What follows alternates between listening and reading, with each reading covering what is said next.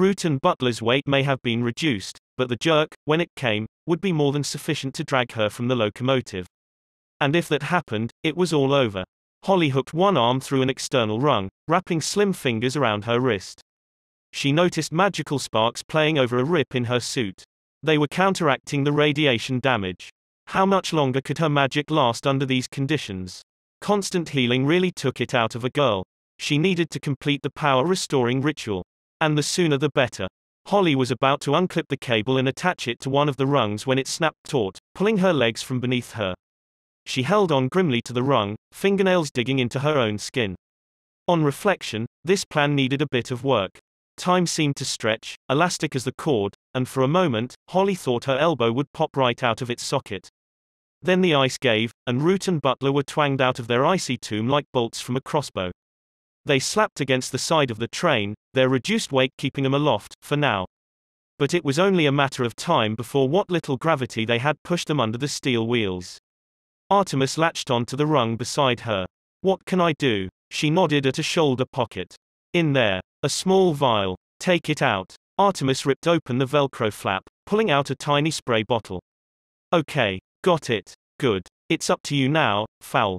Up and over." Artemis's mouth dropped open. "Up and, yes. It's our only hope. We have to get this door open to reel in Butler and the commander. There's a bend in the track 2 clicks back. If this train slows down even one revolution, they're gone." Artemis nodded. "The vial, acid, for the lock. The mechanism is on the inside. Cover your face and squeeze. Give it the whole tube. Don't get any on yourself." It was a long conversation under the circumstances. Especially since every second was a vital one. Artemis did not waste another one on goodbyes. He dragged himself to the next rung, keeping the length of his body pressed close to the carriage. The wind was whipping along the length of the train, tiny motes of ice in every gust. They stung like bees. Nevertheless, Artemis pulled his gloves off with chattering teeth. Better frostbite than being crushed beneath the wheels. Upward, one rung at a time, until his head poked above the carriage. Every shred of shelter was now gone. The air pounded his forehead, forcing itself down his throat. Artemis squinted through the blizzard, along the carriage's roof. There in the center, a skylight. Across a desert of steel, blasted smooth as glass by the elements. Not a handhold within 15 feet. The strength of a rhino would be of no use here, Artemis decided. At last an opportunity to use his brain. Kinetics and momentum. Simple enough, in theory. Keeping to the front rim of the carriage, Artemis inched onto the roof. The wind wormed beneath his legs, rising him nearly an inch from the deck, threatening to float him off the train. Artemis curled his fingers around the rim. These were not gripping fingers. Artemis hadn't gripped anything bigger than his cell phone in several months. If you wanted someone to type Paradise Lost in under 20 minutes, then Artemis was your man. But as for hanging onto carriage roofs in a blizzard, dead loss. Which, fortunately, was all part of the plan. A millisecond before his finger joints parted company, Artemis let go. The slipstream shot him straight into the skylight's metal housing.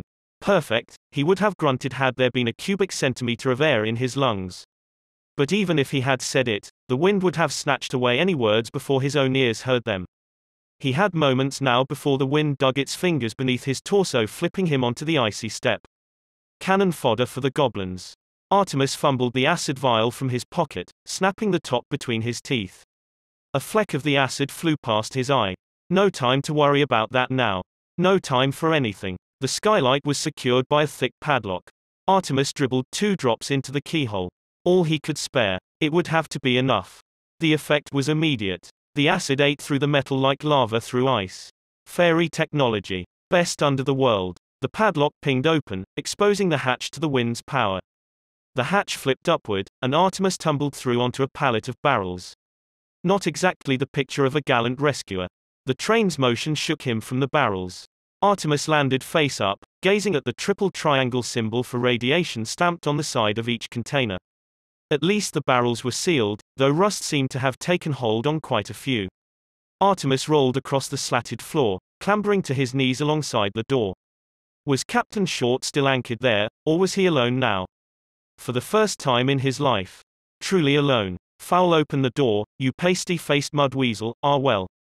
Not alone, then. Covering his face with a forearm, Artemis drenched the carriage's triple bolt with fairy acid.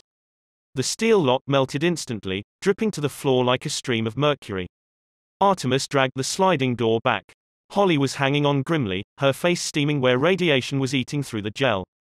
Artemis grabbed her waistband. On 3, Holly nodded. No more energy for speech. Artemis flexed his digits. Fingers, don't fail me now. If he ever got out of this, he would buy one of those ridiculous home gymnasiums advertised on the shopping channels. 1. The bend was coming. He could see it out of the corner of his eye. The train would slow down or derail itself. 2. Captain Short's strength was almost spent. The wind rippled her frame like a wind sock. 3. Artemis pulled with all the strength in his thin arms. Holly closed her eyes and let go, unable to believe she was trusting her life to this mud boy. Artemis knew a little something about physics. He timed his count to take advantage of swing, momentum, and the train's own forward motion. But nature always throws something into the mix that can't be anticipated. In this case, the something was a slight gap between two sections of the track. Not enough to derail a locomotive, but certainly enough to cause a bump. This bump sent the carriage door crashing into its frame like a 5-ton guillotine. But it looked as if Holly had made it.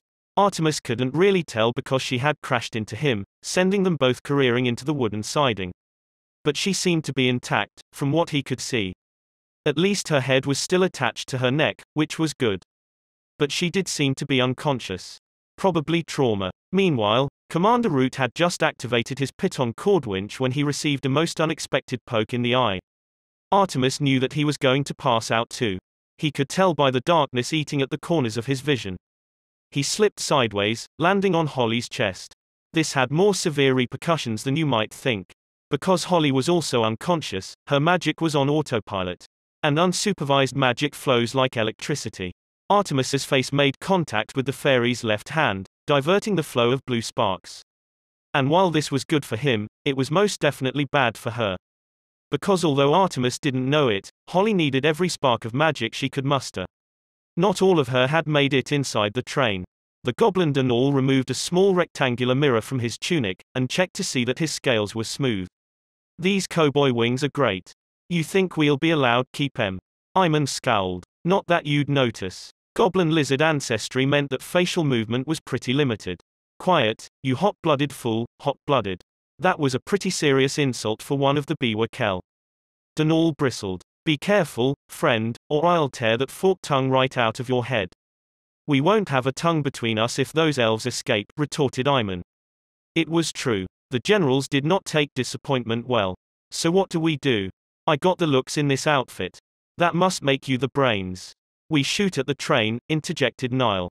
Simple. Denal adjusted his cowboy double-decks, hovering across to the squad's junior member. Idiot, he snapped, administering a swift slap to the head. That thing is radioactive, can't you smell it? One stray burst and we'll all be ash floating on the breeze. Good point, admitted Niall. You're not as stupid as you look. Thank you. Welcome. Iman throttled down, descending to 500 feet. It was so tempting. One tightly focused burst to take out the elf clinging to the carriage, another to dispatch the human on the roof. But he couldn't risk it. 1 degree off target, and he'd sucked his last stinkworm spaghetti. Okay, he announced into his helmet mic. Here's the plan. With all the radiation in that carriage, chances are the targets will be dead in minutes. We follow the train for a while just to make sure. Then we go back and tell the general we saw the bodies. Denal buzzed down beside him. And do we see the bodies? Iman groaned. Of course not, you fool, do you want your eyeballs to dry up and fall out? Duh. Exactly. So are we clear? Crystal, said Niall, drawing his soft-nosed redboy handgun. He shot his comrades from behind. Close range, point blank. They never had a chance. He followed their bodies to Earth on full magnification. The snow would cover them in minutes. Nobody would be stumbling over those particular corpses until the polar caps melted. Niall holstered his weapon, punching in the coordinates for the shuttle terminal on his flight computer. If you studied his reptilian face carefully, it was just possible to make out a grin. There was a new lieutenant in town. Chapter 9 No Safe Haven Operations Booth. Police Plaza Foley was sitting in front of the LEP mainframe waiting for the results of his latest search. Extensive laser brushing on the Goblin shuttle had revealed one complete and one partial thumbprint. The complete print was his own. Easily explicable, as Foley personally inspected all retired shuttle parts. The partial print could well belong to their traitor. Not enough to identify the fairy who'd been running LEP technology to the Biwa Kel, but certainly enough to eliminate the innocent. Cross-reference the remaining names with everybody who had shuttle part access, and the list got considerably shorter. Foley twitched his tail contentedly. Genius. No point in being humble about it. At the moment, the computer was crunching through personnel files with the partial print. All Foley could do was twiddle his thumbs and wait for contact with the surface team. The magma flares were still up. Very unusual. Unusual and coincidental. Foley's suspicious train of thought was interrupted by a familiar voice. "Search complete," said the computer, in Foley's own tones, a little vanity. 346 eliminated. 40 possibles remaining. 40. Not bad. They could easily be interviewed. Another opportunity to use the retimager. But there was another way to narrow the field. Computer, cross-reference possibles with Level 3 clearance personnel. Level 3 clearance would include everybody with access to the recycling smelters. Referencing. Cudgeon knocked on the booth's security glass. Now, technically Cudgeon shouldn't be allowed in ops, but Foley buzzed him through. He could never resist having a crack at the ex-commander. Cudgeon had been demoted to lieutenant following a disastrous attempt to replace Root as recon head honcho. If it hadn't been for his family's considerable political clout, he would have been booted off the force altogether. All in all, he might have been better off in some other line of work. At least he wouldn't have had to suffer Foley's constant teasing. "I have some E-forms for you to initial," said the lieutenant, avoiding eye contact. "No problem, Commander," chuckled the Centaur. "How's the plotting going? Any revolutions planned for this afternoon?" "Just sign the forms please," said Cudgeon, holding out a digi-pen. His hand was shaking. Amazing, thought Foley. This broken-down shell of an elf was once on the LEP fast track. "No, but seriously, Cudgeon. You're doing a great job on the form signing thing." Cudgeon's eyes narrowed in suspicion. "Thank you, sir." A grin tugged at the corner of Foley's mouth. "You're welcome. No need to get a swelled head." Cudgeon's hand flew to his misshapen forehead. Still a touch of the old vanity left. "Oops. Sore subject. Sorry about that." There was a spark in the corner of Cudgeon's eye. A spark that should have warned Foley. But he was distracted by a beep from the computer. "Excuse me for a moment, Commander. Important business. Computer stuff, you wouldn't understand it." Foley turned to the plasma screen. The lieutenant would just have to wait for his signature. It was probably just an order for shuttle parts anyway. The penny dropped. A big penny with a clang louder than a dwarf's underpants hitting a wall. Shuttle parts. An inside job. Someone with a grudge to settle. A line of sweat filled each groove on Foley's forehead. It was so obvious. He looked at the plasma screen for confirmation of what he already knew. There were only two names. The first, Bomb Arbles, could be eliminated immediately. The retrieval officer had been killed in a core diving accident. The second name pulsed gently. Lieutenant Briar Cudgeon. Demoted to recycling crew around the time Holly retired that starboard booster. It all fit. Foley knew that if he didn't acknowledge the message in 10 seconds, the computer would read the name aloud. He casually punched the delete button. "You know, Briar," he croaked. "All those jibes about your head problem. It's all in fun. My way of being sympathetic. Actually, I have some ointment." Quote. Something cold and metallic pressed against the back of the Centaur's head. Foley had seen too many action movies not to know what it was. "Save your ointment, donkey boy," said Cudgeon's voice in his ear. "I have a feeling you'll be developing some head problems of your own."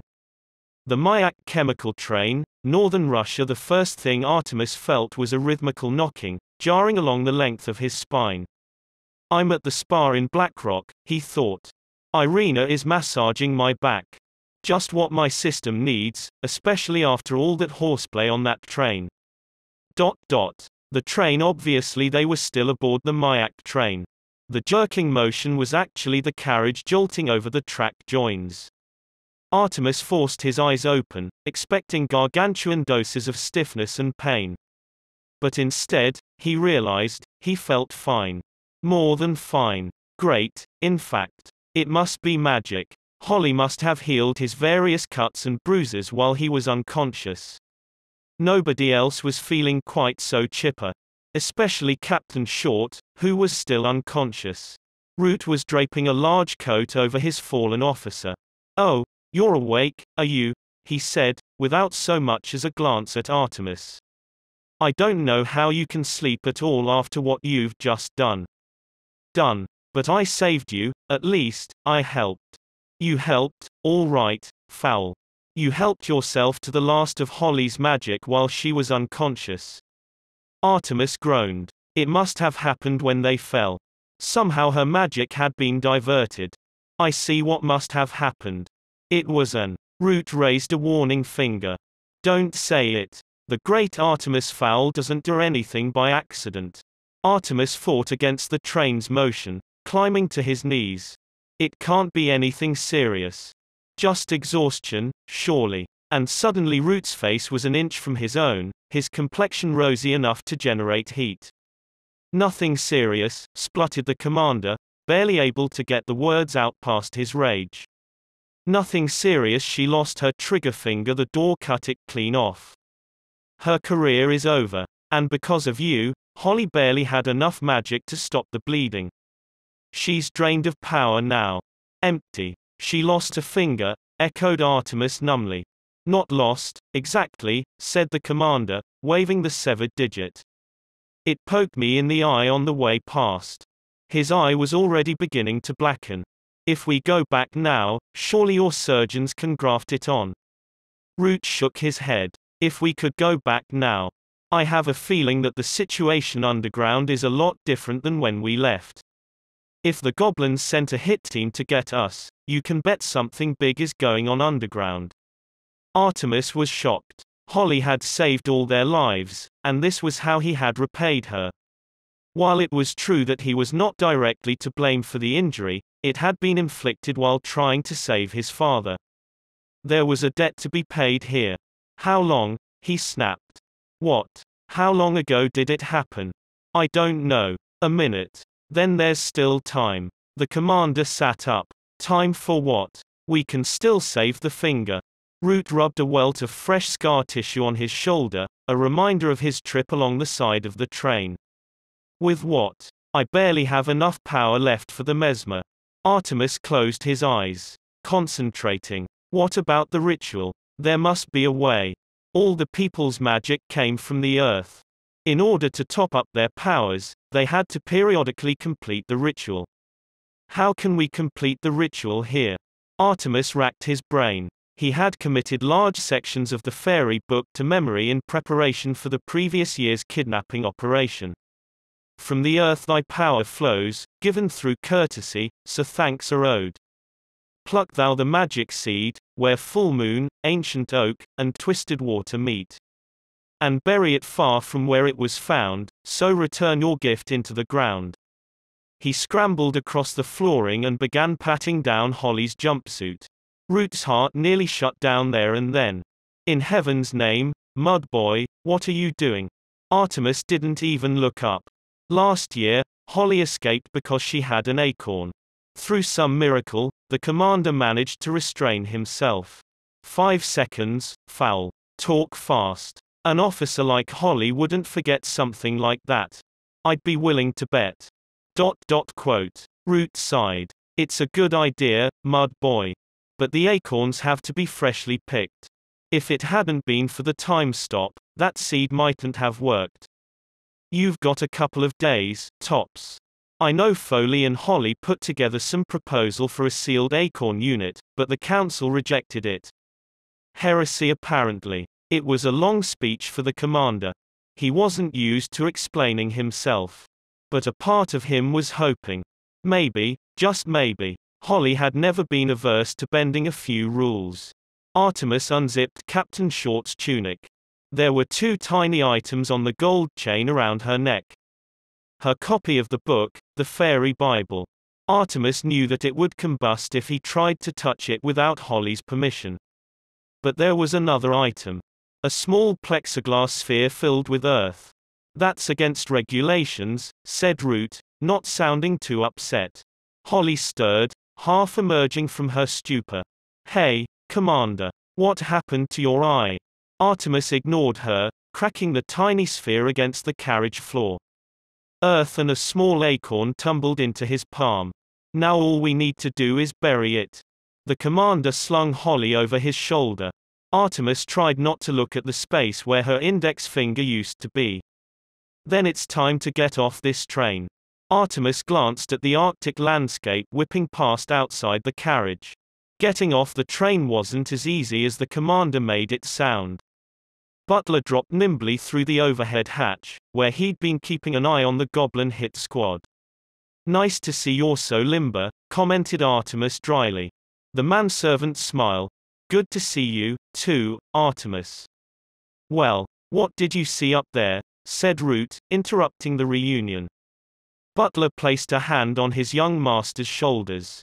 They could talk later. The goblins are gone. Funny thing. 2 of them dropped low for reconnaissance, then the other one shot them in the back. Root nodded. Power play. Goblins are their own worst enemies. But right now, we've got to get off this train. There's another bend coming up in about half a click, said Butler. That's our best chance. So, how do we disembark? Asked Artemis. Butler grinned. Disembark is a pretty gentle term for what I have in mind.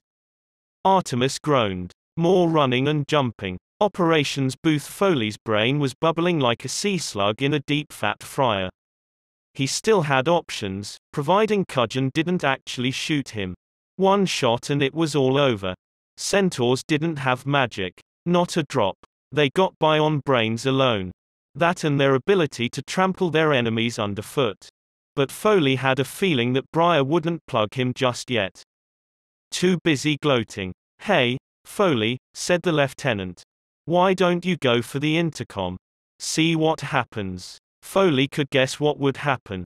Don't worry, Briar. No sudden moves. Cudgeon laughed, and he sounded genuinely happy. Briar. First name terms now is it? You mustn't realize how much trouble you're in. Foley was starting to realize just that. Beyond the tinted glass, lep techies were beavering away trying to track down the mole, oblivious to the drama being played out not 2 yards away. He could see and hear them, but it was one-way surveillance. The centaur only had himself to blame. He had insisted that the operations booth be constructed to his own paranoid standards. A titanium cube with blast-proof windows. The entire room was wireless, without even a fiber optic cable to connect operations to the outside world.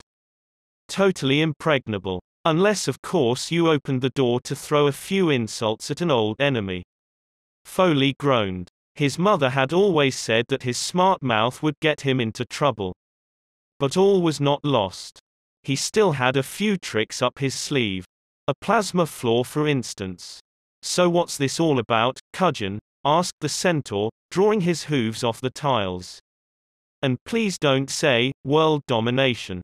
Cudgeon continued to smile. This was his moment. Not immediately. The lower elements will suffice for now. But why? Cudgeon's eyes were tinged with madness. Why? You have the gall to ask me why. I was the council's golden boy in 50 years I would have been chairman and then along comes the Artemis Fowl affair. In one short day all my hopes are dashed. I end up deformed and demoted and it was all because of you, Foley. You and Roots are the only way to get my life back on track is to discredit both of you. You will be blamed for the goblin attacks, and Julius will be dead and dishonored. And as an added bonus, I even get Artemis Fowl. It's as close to perfect as I could have hoped for. Foley snorted. Do you really think you can defeat the Lep with a handful of soft-nose weapons? Defeat the Lep. Why would I want to do that? I am a hero of the LEP. Or rather I will be. You will be the villain of this piece. We'll see about that, baboon face, said Foley, activating a switch that sent an infrared signal to a receiver in the floor. In half a second, a secret membrane of plasma would warm up. Half a second later a neutrino charge would spread across the plasma gel like wildfire, bouncing anyone connected to the floor off at least 3 walls. In theory. Cudgeon giggled delightedly. Don't tell me. Your plasma tiles aren't working. Foley was flummoxed. Momentarily. Then he lowered his hooves and gingerly pressed another button. This one engaged a voice-activated laser. The centaur held his breath. No plasma tiles, continued Cudgeon. And no voice-activated laser. You really are slipping, Foley. Not that I'm surprised. I always knew you'd be exposed for the donkey you are. The lieutenant settled into a swivel chair, propping his feet on the computer bank. So have you figured it out yet? Foley thought. Who could it be? Who could beat him at his own game? Not Cudgeon, that was for sure. A techno-fool if there ever was one. No, there was only one person with the know-how to deactivate the booth's safety measures. Opal Cowboy, he breathed. Cudgeon patted his head. That's right. Opal did a little reprogramming during the upgrading work. And the funny thing is, the council footed the bill. She even charged for the spy cameras. Even now, the Biwakel are preparing to launch their attack on the city. LEP weapons and communications are down, and the best thing is that you, my horsey friend, will be held responsible. After all, you have locked yourself in the operations booth in the middle of a crisis. Nobody will believe it, protested Foley. Oh, yes they will, especially when you disengage the LEP security, including the DNA cannons. Which I won't be doing anytime soon. Cudgeon twirled a matte black remote between his fingers. I'm afraid it's not up to you anymore. Foley swallowed. You mean. ... That's right, said Cudgeon. Nothing works unless I press the button. He pressed the button. And even if Foley had had the reactions of a sprite, he would never have had time to draw up all his hooves before the plasma shock blasted him right out of his specially modified swivel chair. Arctic Circle Butler instructed everyone to attach themselves to the moonbelt, 1 per link. Floating slightly in the buffeting wind, the group maneuvered itself to the carriage doorway like a drunken crab. It's simple physics, Artemis told himself. Reduced gravity will prevent us being dashed against the Arctic ice. In spite of all his logic, when Root launched the group into the night, Artemis couldn't hold back a single gasp. Later, when he replayed the incident in his mind's eye, Artemis would edit out the breath. The slipstream spun him beyond the railway sleepers, into a drift. Butler turned off the anti-gravity belt a second before impact. Otherwise they could have bounced away like men on the moon.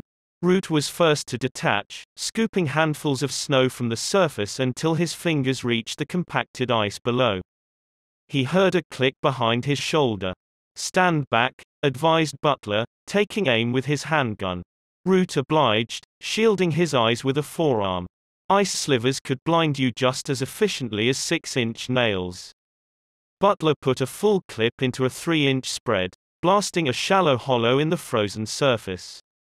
Instant sleet drenched the already sodden group. Root was checking the results before the smoke cleared. They had seconds left before Holly's time ran out.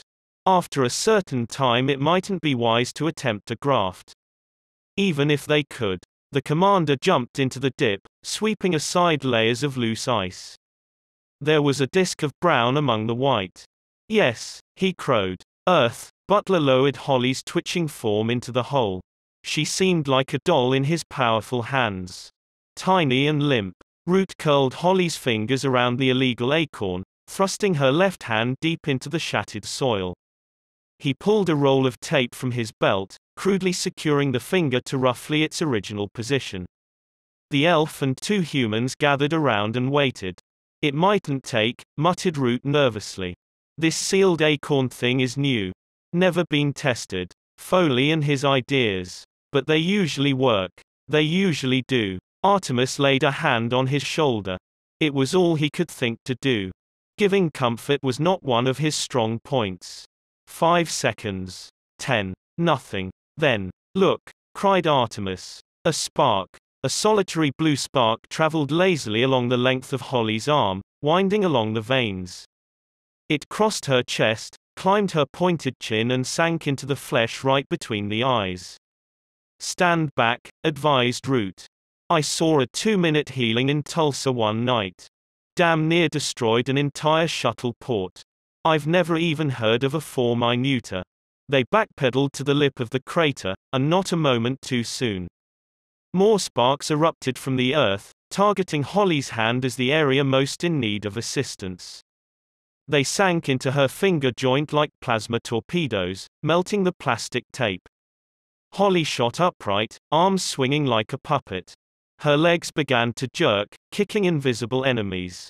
Then from her vocal cords came a high-pitched keening that cracked the thinner sheets of ice. Is this normal? Whispered Artemis, as though Holly could hear. I think so, answered the commander. The brain is running a systems check. It's not like fixing cuts and bruises, if you know what I mean. Every pore in Holly's body started to steam, venting trace radiation. She thrashed and steamed, sinking in a pool of slush. Not a pretty sight. The water evaporated, shrouding the LEP captain in mist. Only her left hand was visible, fingers a desperate blur. Holly suddenly stopped moving. Her hand froze, then dropped through the mist. The Arctic night rushed in to reclaim the silence. They inched closer, leaning into the fog. Artemis wanted to see, but he was afraid to look. Butler took a breath, batting aside sheets of mist. All was quiet below. Holly's frame lay still as the grave. Artemis peered at the shape in the hole. I think she's awake. ... He was cut short by Captain Short's sudden return to consciousness. She bolted upright, icicles coating her eyelashes and auburn hair. Her chest ballooned as she swallowed huge gulps of air. Holly winked at an amazed Butler. Now we're even, she said. Commander Root didn't have many treasured memories. But in future days, when things were at their grimmest, he would conjure up this moment and have a quiet chuckle. Operations Booth Foley woke up sore, which was unusual for him. He couldn't even remember the last time he'd experienced actual pain. His feelings had been hurt a few times by Julius's barbed comments, but actual physical discomfort was not something he cared to endure when he could avoid it. The Centaur was lying on the operations booth floor, tangled in the remains of his office chair. Cudgeon, he growled, and what followed was about 2 minutes worth of unprintable obscenity. When he had finally vented his anger, the Centaur's brain kicked in, and he hauled himself from the plasma tiles. His rump was singed. He was going to have a couple of bald spots on his hindquarters. Very unattractive on a Centaur. It was the first thing a prospective mate looked for in the nightclubs. Not that Foley had ever been much of a dancer. 4 left hooves. The booth was sealed. Tighter than a gnome's wallet, as the saying went. Foley typed in his exit code. Foley. Doors. The computer remained silent. He tried verbal. Foley. 121 override. Doors. Not a peep. He was trapped. A prisoner of his own security devices. Even the windows were set to blackout, blocking his view of the operations room. Completely locked out, and locked in. Nothing worked. Well, that wasn't completely accurate. Everything worked, but his precious computers wouldn't respond to his touch. And Foley was only too well aware that there was no way out of the booth without access to the mainframe. Foley plucked the tinfoil hat from his head, crunching it into a ball. A lot of good you did me, he said, tossing it into the waste recycler. The recycler would analyze the chemical makeup of the item, then divert it to the appropriate tank.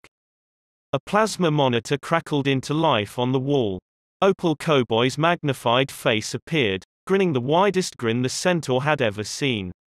Hello, Foley. Long time no see. Foley returned the grin, but his wasn't quite as wide. Opal. How nice to see you. How are the folks? Everyone knew how Opal had bankrupted her father. It was a legend in the corporate world. Very well, thanks. Cumulus House is a lovely asylum. Foley decided he would try sincerity. It was a tool he didn't use very often. But there was a first time for everything. Opal, think about what you're doing. Cudgeon is insane, for pity's sake. Once he has what he wants, he will dispose of you in a heartbeat. The pixie shook a perfectly manicured finger. No, Foley, you're wrong. Briar needs me. He really does. He'd be nothing without me and my gold. The centaur looked deep into Opal's eyes. The pixie actually believed what she was saying. How could someone so brilliant be so deluded? I know what this is all about, Opal. Oh, you do? Yes. You're still sore because I won the science medal back in university. For a second Cowboy's composure slipped, and her features didn't seem quite so perfect. That medal was mine, you stupid centaur. My wing design was far superior to your ridiculous iris cam. You won because you were a male. And that's the only reason. Foley grinned satisfied. Even with the odds so hugely against him, he hadn't lost the ability to be the most annoying creature under the world when he wanted to be. So what do you want, Opal? Or did you just call to chat about our school days? Opal took a long drink from a crystal glass. I just called, Foley, to let you know I'm watching, so don't try anything. I also wanted to show you something from the security cameras downtown. This is live footage by the way, and Briar is with the council right now, blaming you for it. Happy viewing. Opal's face disappeared to be replaced by a high-angle view of downtown Haven. A tourist district, outside Spud Emporium. Generally, this area would be thronged with Atlantean couples taking photos of each other in front of the fountain. But not today, because today the square was a battleground. The Biwakel were waging open war with the Lep, and by the looks of things, it was a one-sided battle. The goblins were firing their soft-nosed weapons, but the police were not shooting back. They just huddled behind whatever shelter they could find. Completely helpless. Foley's jaw dropped. This was disastrous. And he was being blamed for everything. Of course, the thing about stool pigeons was, they could not be left alive to protest their innocence. He had to get a message to Holly, and fast, or they were all dead fairies. Chapter 10 Trouble and Strife. Downtown Haven. Spud Emporium was not a place you wanted to be on the best of days. The fries were greasy, the meat was mysterious, and the milkshakes had gristly lumps. Nevertheless, the Emporium did a roaring trade, especially during the solstice. At this precise moment, Captain Troublekelp would almost have preferred to be inside the fast food joint choking down a rubbery burger than outside it dodging lasers. Almost. With Root out of the picture, field command fell to Captain Kelp. Usually this was a responsibility he would have relished. But then again, usually he would have had the benefit of transport and weapons. Thankfully, they still had communications. Trouble and his patrol had been scouring Biwakel hotspots when they were bushwhacked by 100 members of the reptilian triad. The goblins had positioned themselves on the rooftops, catching the Lep squad in a deadly crossfire from soft-nosed lasers and fireballs. Pretty complex thinking for the Biwakel. The average goblin found simultaneous scratching and spitting a challenge. They had to be getting their orders from someone. Trouble and one of his junior corporals were pinned down behind a photo booth, while the remaining officers had managed to take cover in Spud's Emporium. For the moment they were keeping the goblins at bay with lasers and buzz batons.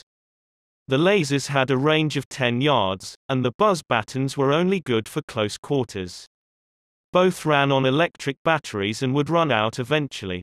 After that they were down to rocks and bare fists. They didn't even have the advantage of shielding, since the Biwakel were equipped with Lep combat helmets. Older models certainly, but still fitted with anti-shield filters. A fireball arced over the booth, melting through the asphalt at their feet. The goblins were wising up. Relatively speaking. Instead of trying to blast through the booth, they were lobbing missiles over it. Time was short now. Trouble tapped his mic. Kelp to base. Anything on weapons? Not a thing, Cap, came the reply. Plenty of officers, with nothing to shoot, CEPT their fingers. We're charging up the old, electric guns, but that's gonna take 8 hours minimum. There are a couple body armor suits over in recon, I'm having 'em double-timed over there right now. 5 minutes. Tops. David, swore the captain. They were going to have to move. Any second now this booth would fall apart, and they would be sitting ducks for goblin fire. Beside him the corporal was quivering in terror. For heaven's sake, snapped Trouble. Pull yourself together. You shut up, retorted his brother Grub through wobbly lips. You were supposed to look out for me. Mommy said. Trouble waved a threatening finger. It's Captain Kelp while we're on duty, Corporal. And for your information, I am looking out for you. Oh, this is looking out for me, is it? Pouted Grub. Trouble didn't know who annoyed him more, his kid brother or the goblins. Okay, Grub. This booth isn't going to last much longer. We've got to make a break for the Emporium. Understand? Grub's wobbling lips suddenly stiffened considerably. No chance. I'm not moving. You can't make me. I don't mind if I stay here for the rest of my life. Trouble raised his visor. Listen to me. If you stay, the rest of your life is going to be about 30 seconds. We have to go. But the goblins, Trub. Captain Kelp grabbed his brother by the shoulders. Don't you worry about the goblins. You worry about my foot connecting with your behind if you slow down. Grub winced. He'd had that experience before. We're going to be all right, aren't we, brother? Trouble winked. Of course we are. I'm the captain, aren't I? His little brother nodded, lip losing its stiffness. Good. Now you point your nose at the door, and go when I say. Got it. More nodding. Grub's chin was bobbing faster than a woodpecker's beak. Right, Corporal. Stand by. On my command. ... Another fireball. Closer this time. Black smoke rose from Trouble's rubber soles. The captain poked his nose around the wall. A laser burst almost gave him a third nostril. A steel sandwich board spun around the corner, dancing with the force of a dozen charges. Photo finish, the sign said. Or photo finish to be precise. The O had been blasted out of it. Not laserproof, then. But it would have to do. Trouble snared the revolving board, draping it over his shoulders. Armor, of sorts. The LEP suits were lined with microfilaments that would dissipate neutrino blasts or even sonic bursts, but soft noses hadn't been used underground for decades. A burst would tear through the LEP uniform as if it were so much rice paper. He poked his brother in the back. Ready. Grub may have nodded, or it may have been that his entire body was shaking. Trouble gathered his legs beneath him, adjusting the sandwich board across his chest and back. It would withstand a couple of rounds.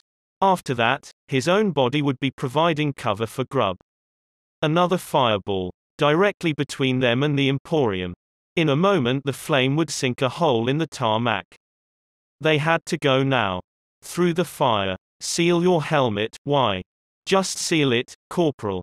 Grub did. You could argue with a brother, but not a commanding officer. Trouble placed a hand on Grub's back and pushed. Hard. Go, go, go, they went, straight through the white heart of the flame. Trouble heard the filaments in his suit pop as they tried to cope with the heat. Boiling tar sucked at his boots, melting the rubber soles. Then they were through, stumbling toward the double doors. Trouble scrubbed the soot from his visor. His men were waiting, huddled behind riot shields. 2 paramedic warlocks had their gloves off, ready to lay on hands. 10 yards to go. The goblins found range. A hail of charges sang through the air around them, pulverizing what was left of the Emporium's shop front. Trouble's crown lurched forward as a slug flattened itself against his helmet. More charges. Lower down. A tight grouping, between his shoulder blades. The sandwich board held. The impact lifted the captain like a kite, slapping him into his brother, and carrying them both through the decimated double doors. They were instantly hauled behind a wall of riot shields. Grub, gasped Captain Kelp. Through the pain and noise and soot. Is he okay? Fine, answered the senior Warlock paramedic, rolling Trouble onto his stomach. Your back, on the other hand, is going to have some lovely bruises in the morning. Captain Kelp waved the Warlock away. Any word from the commander? The Warlock shook his head. Nothing. Root is missing in action and Cudgeon has been reinstated as commander. Even worse, now they're saying Foley is behind this whole thing. Trouble paled, and it wasn't from the pain in his back. Foley, it can't be true. Trouble ground his teeth in frustration. Foley and the commander. He had no choice, he would have to do it. The one thing he had had nightmares about.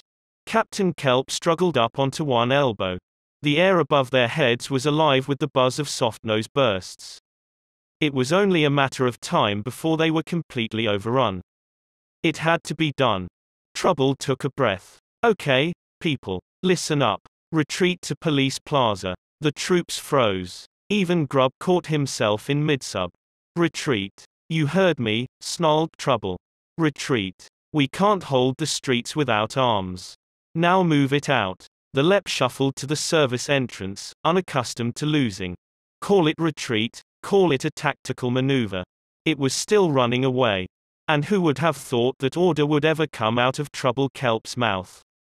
Arctic Shuttleport Artemis and his fellow travelers took shelter in the shuttleport. Holly made the journey slung over Butler's shoulder. She protested loudly for several minutes, until the commander ordered her to shut up. You've just had major magical surgery, he pointed out. So just stay quiet and do your exercises. It was vital that Holly manipulate her finger constantly for the next hour or so, to ensure the right tendons got reconnected. It's very important to move the index finger the way you intend to move it, especially if you're firing a weapon. They huddled around a glow cube in the deserted departures lounge. Any water? Asked Holly. I feel dehydrated after that healing. Root winked, something that didn't happen very often. Here's a little trick I learned in the field. He popped a flat-nosed shell from a clip in his belt.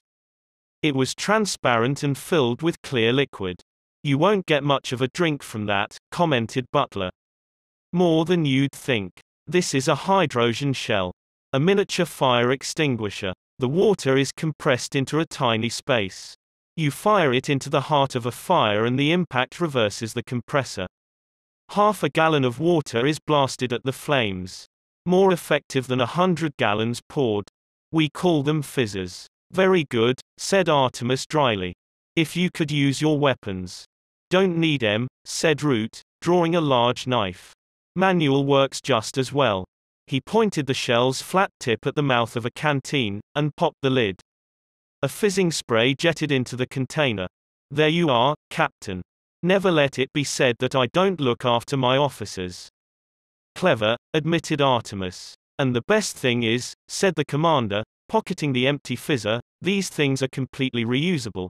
All I have to do is stick it in a pile of snow and the compressor will do the rest, so I won't even have Foley on my case for wasting equipment.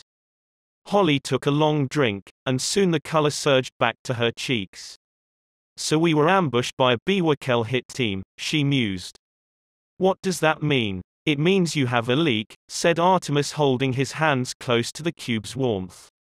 It was my impression that this mission was top secret. Not even your council was informed. The only person who isn't here is that centaur. Holly jumped to her feet.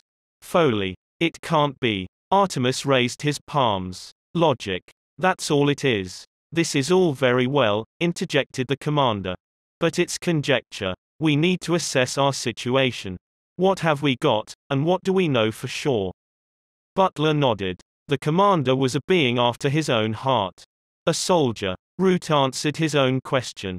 We've still got the shuttle, provided it's not wired. There's a locker full of provisions. Atlantean food mostly, so get used to fish and squid. And what do we know? Artemis took over. We know that the goblins have a source in the LEP. We also know if they tried to take out the LEP's head, Commander Root, then they must be after the body. The best chance of success would be to mount both operations simultaneously. Holly chewed her lip. So that means Quote. That means there is probably some kind of revolution going on underground. The Biwakel against the LEP, scoffed Holly. No problem. Generally, that may be true, agreed Artemis. But if your weapons are out, then so are theirs, said Root. Artemis moved closer to the glow cube. Worst case scenario, Haven has been taken by the Biwakel and the council members are either dead or imprisoned. Quite honestly, things look grim. Neither fairy responded. Grim hardly did the situation justice. Disastrous was closer to the mark. Even Artemis was slightly disheartened.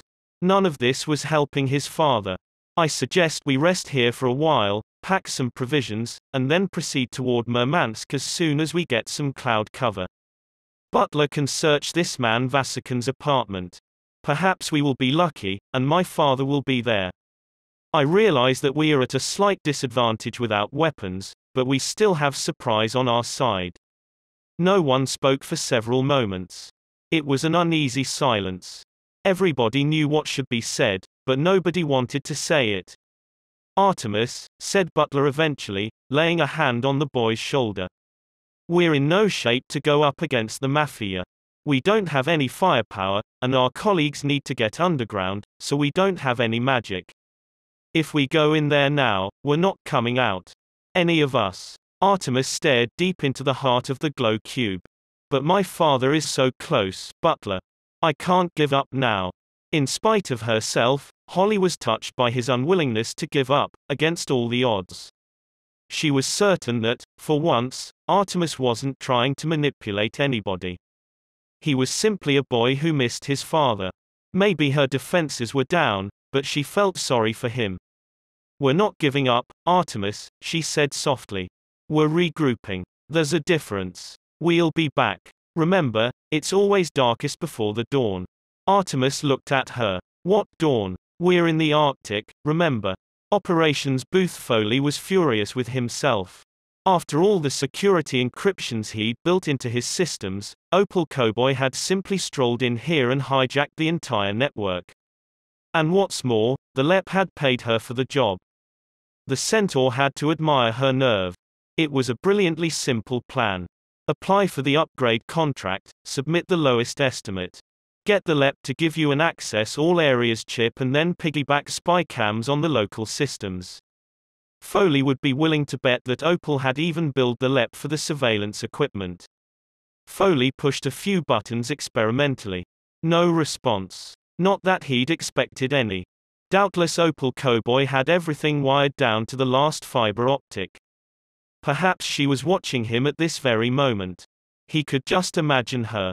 Coiled up on a cowboy hoverboy giggling at the plasma screen. His greatest rival, gloating over his destruction. Foley growled. She may have caught him off guard once, but it wouldn't happen again. He would not go to pieces for Opal Cowboy's entertainment. Then again, maybe he would. The Centaur began to heave theatrical sobs, peeping out between his fingers. Now, if I were a button camera, where would I hide? Somewhere the sweeper wouldn't check. Foley glanced at the bug sweeper, a small complex-looking mass of cables and chips attached to the roof. The only place the sweeper didn't check was inside the sweeper itself. Now he knew Opal's vantage point, for all the good it did him. If the camera was piggybacking inside the sweeper, there would be a small blind spot directly below the unit's titanium casing. The Pixie could still see everything of importance. He was still locked out of the computer, and locked in the operations booth. The Centaur cradled his head between his hands, the picture of a beaten fairy.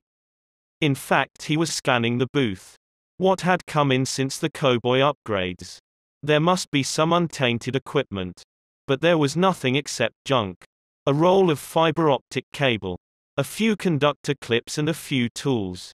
Nothing useful. Then something winked at him from beneath a workstation.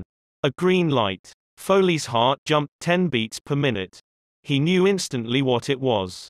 Artemis Fowl's laptop computer. Complete with modem and email capability. He willed himself to maintain calm. Opal Cowboy couldn't possibly have bugged it. The device had only come in hours ago. He hadn't even got around to dismantling it yet. The centaur clocked across to his toolbox, and in a fit of frustration dumped the contents onto the plasma tiles. He was not so frustrated that he forgot to snag some cable and snips. The next step in his fake breakdown was to flop onto the worktop sobbing uncontrollably. Naturally, he had to flop over the precise spot where Holly had left the laptop. With a casual kick, Foley slid the computer into the space where the sweeper's blind spot should be. So far, so good. Foley popped the laptop's lid, and quickly shut off the speakers. Humans would insist on their machines beeping at the most inopportune moments. He allowed one hand to drag across the keyboard, and moments later he was in the email program. Now for the problem. Wireless internet access is one thing, but access from the center of the Earth is quite another. Cradling his head in the crook of one arm, Foley jimmied one end of a fiber optic cable into a scope uplink port. The scopes were shrouded trackers concealed on American communications satellites. Now he had an aerial. Let's hope Mudboy was switched on. Cowboy Laboratories' Opal Cowboy had never had so much fun.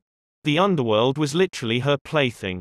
She stretched on her cowboy hoverboy like a contented cat, eyes devouring the chaos on the plasma monitors. The LEP had no chance.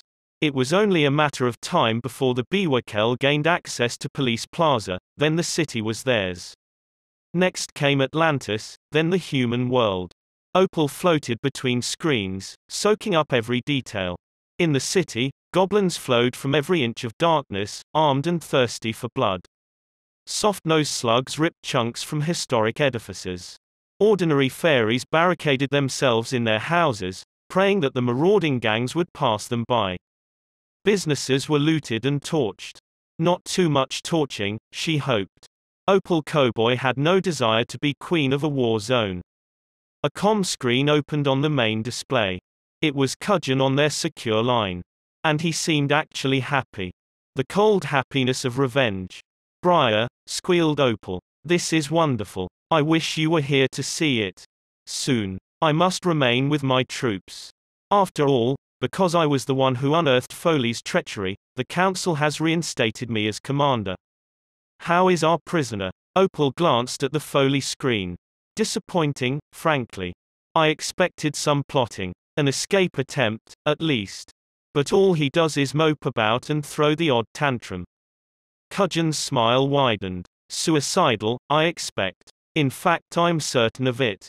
Then the recently promoted commander was all business again. "What of the LEP?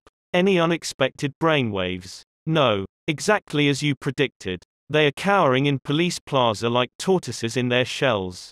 Shall I shut off local communications?" Cudgeon shook his head. "No. They forecast their every move on their so-called secure channels. Keep them open. Just in case." Opal Cowboy hovered closer to the screen. "Tell me again, Briar. Tell me about the future." For a moment, annoyance flashed across Cudgeon's face. But today, of all days, his good humor could not be suppressed for long. "The Council has been told that Foley has orchestrated the sabotage from his locked operations booth. But you shall miraculously override the Centaur's program and return control of Police Plaza's DNA cannons to the LEP. Those ridiculous goblins shall be overrun. I shall be the hero of the resistance, and you shall be my princess. Every military contract for the next 500 years shall belong to Cowboy Laboratories." Opal's breath caught in her throat. And then, together we will rid the Earth of these tiresome mudmen. That, my dear, is the future." Arctic Shuttleport Artemis's phone rang. Something even he hadn't anticipated. Artemis stripped off a glove with his teeth, tearing the mobile phone from its Velcro strip. "Text message," he said, navigating through the cell phone's menu. "No one has this number except Butler." Holly folded her arms. "Obviously, someone does." Artemis ignored her tone. "It must be Foley. He's been monitoring my wireless communications for months. Either he's using my computer, or he's found a way to unify our platforms." "I see," said Butler and Root together. "Two big lies." Holly was unimpressed by all the jargon. "So what does it say?" Artemis tapped the tiny screen. "See for yourself. Captain Short took the cell phone, scrolling through the message. Her face grew longer with each line. CMNDR route. TRBLE below. How an OVERRN by GOBLNS. PLICE Plaza SRROUNDED.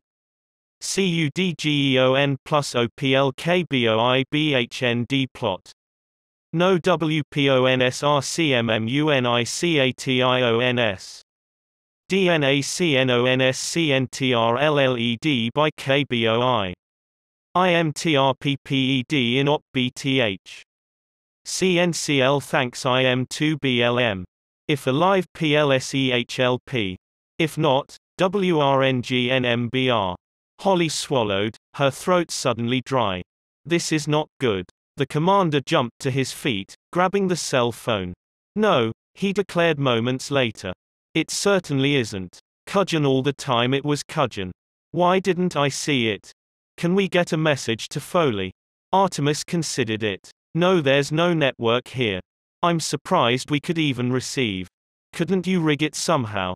Certainly. Just give me 6 months, some specialized equipment and 3 miles of steel girder.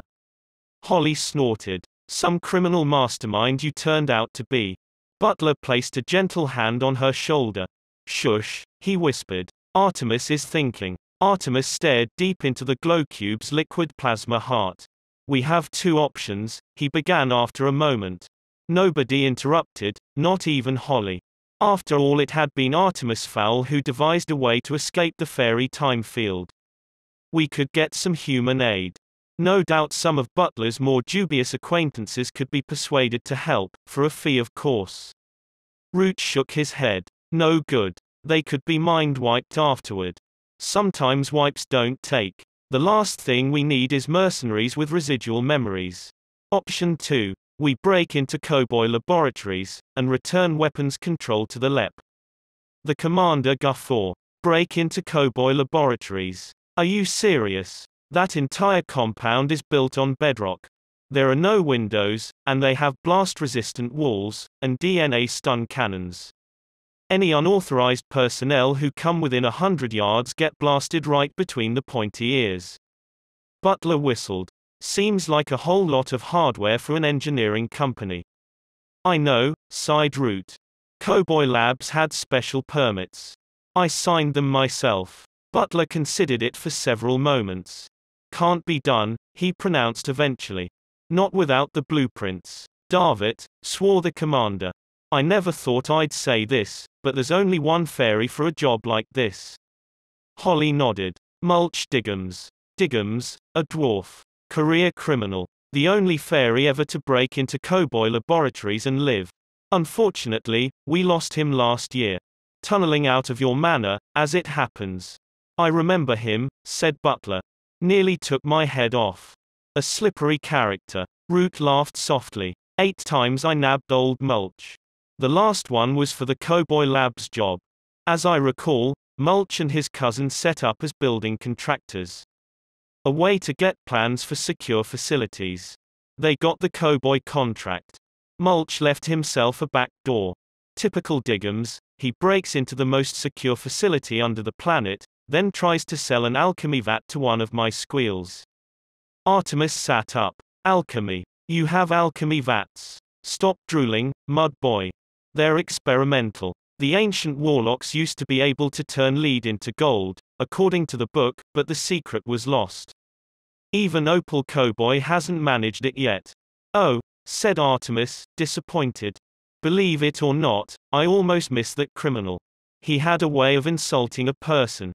Root glanced toward the heavens. I wonder if he's up there now, looking down on us. In a manner of speaking, said Holly guiltily. Actually, Commander, Mulch Diggums is in Los Angeles. Chapter 11 Mulch Ado About Nothing. Los Angeles. Mulch Diggums was, in fact, outside the apartment of an Oscar-winning actress. Of course, she didn't know he was there. And naturally he was up to no good. Once a thief, always a thief. Not that Mulch needed the money. He'd done very well out of the Artemis Fowl siege. Well enough to take out a lease on a penthouse apartment in Beverly Hills. He'd stocked the apartment with a Pioneer entertainment system, a full DVD library, and enough beef jerky to last a lifetime. Time for a decade of rest and relaxation. But life is not like that. It refuses to curl up and sit quietly in a corner. The habits of several centuries would not go away. Halfway through the James Bond collection, Mulch realized that he missed the bad old days. Soon the penthouse suite's reclusive occupant was taking midnight strolls. These strolls generally ended up inside other people's homes. Initially, Mulch just visited, savoring the thrill of defeating sophisticated mudman security systems. Then he began to take trophies. Small things, a crystal goblet, an ashtray, or a cat, if he was peckish. But soon Mulch Diggums began to crave the old notoriety, and his pilferings grew larger. Gold bars, goose-egg diamonds, or pit bull terriers, if he was really famished. The Oscar thing began quite by accident. He nabbed one as a curiosity on a midweek break to New York. Best Original Screenplay. The following morning he was front-page news coast to coast. You'd think he'd ripped off a medical convoy instead of a gilded statuette.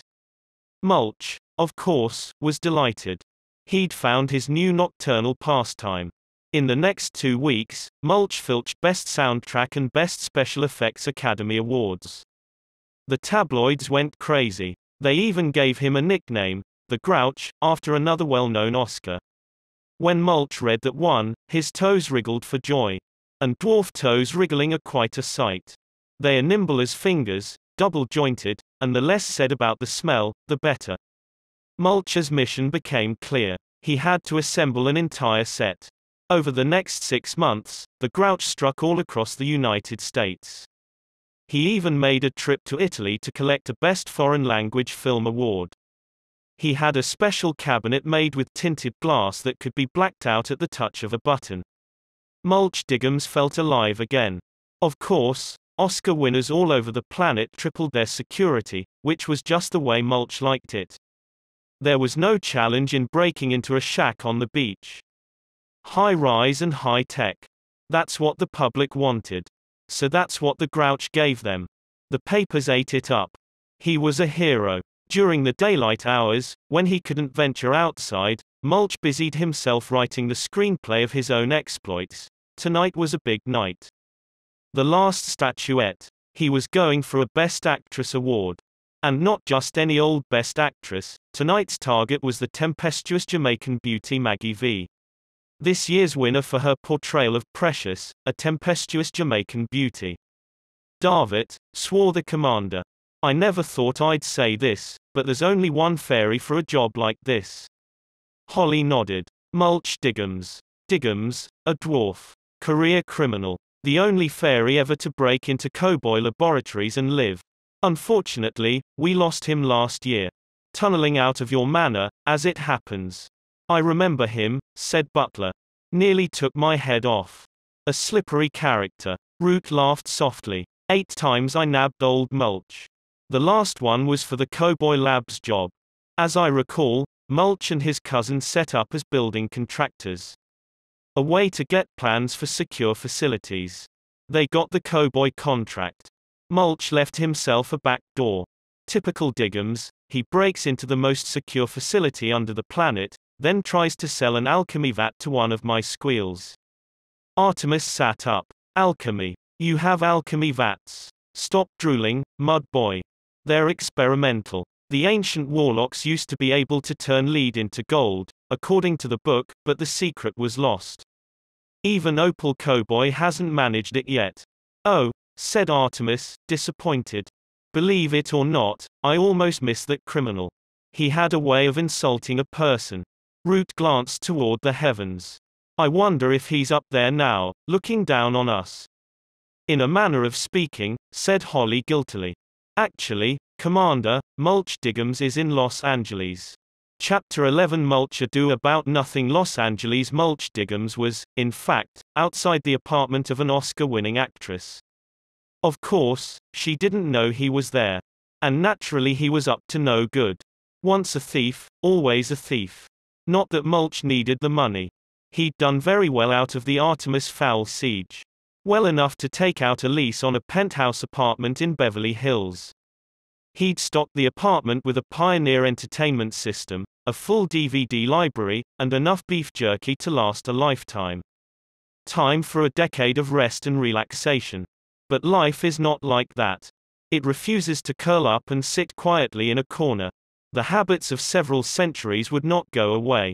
Halfway through the James Bond collection, Mulch realized that he missed the bad old days. Soon the penthouse suite's reclusive occupant was taking midnight strolls. These strolls generally ended up inside other people's homes. Initially, Mulch just visited, savoring the thrill of defeating sophisticated mudman security systems. Then he began to take trophies. Small things, a crystal goblet, an ashtray, or a cat, if he was peckish. But soon Mulch Diggums began to crave the old notoriety, and his pilferings grew larger. Gold bars, goose-egg diamonds, or pit bull terriers, if he was really famished. The Oscar thing began quite by accident. He nabbed one as a curiosity on a midweek break to New York. Best Original Screenplay. The following morning he was front-page news coast to coast. You'd think he'd ripped off a medical convoy instead of a gilded statuette. Mulch, of course, was delighted. He'd found his new nocturnal pastime. In the next 2 weeks, Mulch filched Best Soundtrack and Best Special Effects Academy Awards. The tabloids went crazy. They even gave him a nickname, the Grouch, after another well-known Oscar. When Mulch read that one, his toes wriggled for joy. And dwarf toes wriggling are quite a sight. They are nimble as fingers, double-jointed, and the less said about the smell, the better. Mulch's mission became clear. He had to assemble an entire set. Over the next 6 months, the Grouch struck all across the United States.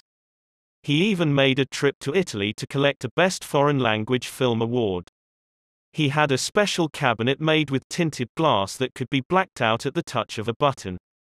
Mulch Diggums felt alive again. Of course, Oscar winners all over the planet tripled their security, which was just the way Mulch liked it. There was no challenge in breaking into a shack on the beach. High-rise and high-tech. That's what the public wanted. So that's what the Grouch gave them. The papers ate it up. He was a hero. During the daylight hours, when he couldn't venture outside, Mulch busied himself writing the screenplay of his own exploits. Tonight was a big night. The Last Statuette. He was going for a Best Actress award. And not just any old Best Actress. Tonight's target was the tempestuous Jamaican beauty Maggie V. This year's winner for her portrayal of Precious, a tempestuous Jamaican beauty. Maggie V had stated publicly that if the Grouch tried anything in her apartment, he would get a lot more than he bargained for. How could Mulch resist a challenge like that? The building itself was easy to locate, a 10-story block of glass and steel just off Sunset Boulevard, a midnight stroll south of Mulch's own home. So the intrepid dwarf packed his tools, preparing to burglarize his way into the history books. Maggie V was on the top floor. There was no question of going up the stairs, elevator, or shaft. It would have to be an outside job. In preparation for the climb, Mulch had not had anything to drink in 2 days. Dwarf paws are not just for sweating. They can take in moisture too. Very handy when you are trapped in a cave for days on end. Even if you can't get your mouth to a drink, every inch of skin can leach water from the surrounding earth. When a dwarf was thirsty, as Mulch was now, his paws opened to the size of pinholes, and began to suck like crazy. This could be extremely useful, if say, you had to climb up the side of a tall building. Mulch took off his shoes and gloves, donned a stolen LEP helmet, and began to climb. Chute E-37 Holly could feel the commander's glare crisping the hairs on the back of her neck. She tried to ignore it, concentrating on not dashing the Atlantean ambassador's shuttle against the walls of the Arctic chute. So, all this time, you knew Mulch Diggums was alive. Holly nudged the starboard thruster to avoid a missile of half-melted rock. Not for sure. Foley just had this theory. The commander wrung an imaginary neck. Foley, why am I not surprised? Artemis smirked from his seat in the passenger area. Now, you two, We need to work together as a team. So tell me about Foley's theory, Captain, ordered Root, belting himself into the co-pilot's seat. Holly activated a static wash on the shuttle's external cameras. Positive and negative charges dislodged the sheets of dust from the lenses. Foley thought Mulch's death a bit suspicious, given that he was the best tunnel fairy in the business. So why didn't he come to me? It was just a hunch. With respect, you know what you're like with hunches, Commander. Root nodded grudgingly. It was true, he didn't have time for hunches. It was hard evidence, or get out of my office until you've got some. The Centaur did a bit of investigating on his own time. The first thing he realized was that the gold recovered was a bit light. I negotiated for the return of half the ransom, and by Foley's reckoning the cart was about 24 bars short. The commander lit one of his trademark fungus cigars. He had to admit it sounded promising. Gold missing, Mulch Diggums within 100 miles. 2 and 2 make 4. As you know, it's standard procedure to spray any LEP property with selenium-based tracker, including the ransom gold. So, Foley runs a scan for selenium, and he picks up hotspots all over Los Angeles. Particularly at the Crowley Hotel in Beverly Hills. When he hacks into the building computer, he finds the penthouse resident is listed as one Lance Digger. Root's pointy ears quivered.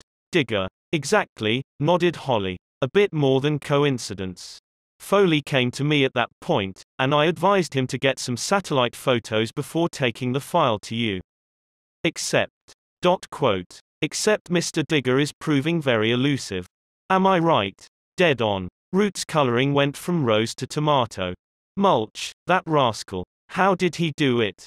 Holly shrugged. We're guessing he transferred his iris cam to some local wildlife, maybe a rabbit. Then collapsed the tunnel. So the life signs we were reading belonged to some rabbit. Exactly. In theory. I'll kill him, exclaimed Root, pounding the control panel. Can't this bucket go any faster? Los Angeles Mulch scaled the building without much difficulty.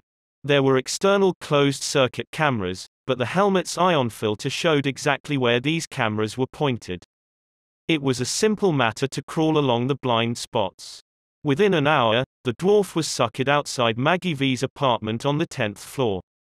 The windows were triple glazed with a bulletproof coating. Movie stars. Paranoid, every one of them. Naturally, there was an alarm point sitting on top of the pane, and a motion sensor crouching on a wall like a frozen cricket. Only to be expected. Mulch melted a hole in the glass with a bottle of dwarf rock polish, used to clean up diamonds in the mines. Humans actually cut diamonds to shine them. Imagine. Half the stone down the drain. Next, the grouch used his helmet's ion filter to sweep the room for the motion sensor's range. The red ion stream revealed that the sensor was focused on the floor. No matter. Mulch intended going along the wall.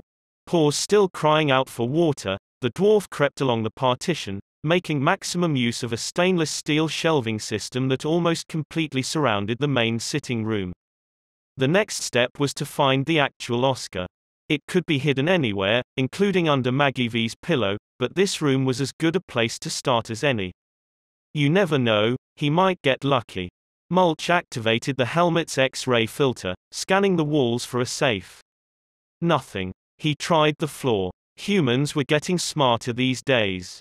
There, under a fake zebra rug, a metal cuboid. Easy. The grouch approached the motion sensor from above, very gently twisting the neck until the gadget was surveying the ceiling. The floor was now safe. Mulch dropped to the rug, testing the surface with his tactile toes. No pressure pads sewn into the rug's lining. He rolled back the fake fur, revealing a hatch in the wooden floor. The joins were barely visible to the naked eye. But Mulch was an expert, and his eyes weren't naked, they were aided by LEP zoom lenses. He wormed a nail into the crack, flipping the hatch. The safe itself was a bit of a disappointment, not even lead-lined. He could see right into the mechanism with the X-ray filter. A simple combination lock. Only 3 digits. Mulch turned the filter off. What was the point in breaking a see-through lock? Instead he put his ear to the door, jiggling the dial. In 15 seconds the door was open at his feet. The Oscar's gold plating winked at him. Mulch made a big mistake at that moment. He relaxed. In the Groucher's mind he was already back in his own apartment, swigging from a 2-gallon bottle of ice-cold water. And relaxed thieves are destined for prison. Mulch neglected to check the statuette for traps, plucking it straight from the safe. If he had checked, he would have realized that there was a wire attached magnetically to the base. When the Oscar was moved, a circuit was broken, allowing all hell to break loose. Chute E-37 Holly set the autopilot to hover at 10,000 feet below the surface. She slapped herself on the chest to release the harness, then joined the others in the rear of the shuttle. 2 problems. Firstly, if we go any lower, we'll be picked up on the scanners, presuming they're still operating. Why am I not looking forward to number 2? Asked Butler. Secondly, this particular chute was retired when we pulled out of the Arctic. Which means the supply tunnels were collapsed. We have no way into the chute system without supply tunnels. No problem, declared Root. We blast the wall. Holly sighed. With what, Commander? This is a diplomatic craft. We don't have any cannons. Butler plucked 2 concussor eggs from a pouch on his moonbelt. Will these do? Foley thought they might come in handy. Artemis groaned. If he didn't know better, he'd swear the manservant was enjoying this.